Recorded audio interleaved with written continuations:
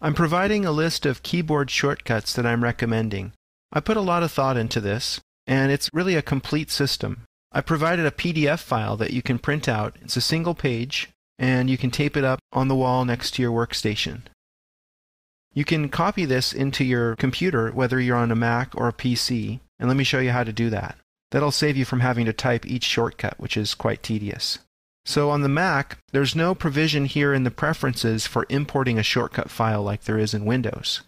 Instead, you have to do it manually by placing a file in the right folder.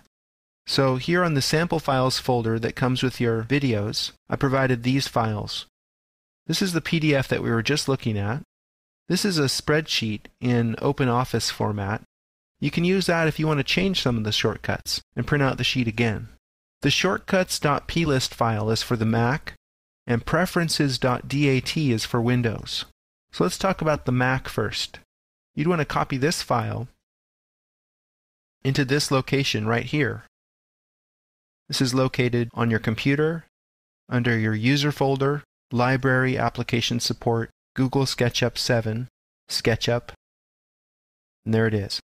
So you can overwrite the file that's in there with this shortcut file. On Windows, there's actually a provision for importing shortcuts through SketchUp, so it doesn't really matter where you place preferences.dat. But if you just want to be most organized, I'd recommend just placing it in this folder with the other DAT file, under C Program Files, Google SketchUp 7, Support. And then to use that, you have to go into SketchUp and go Window, Preferences, and then click on Import. Select that preferences.dat file, and you'll be good to go.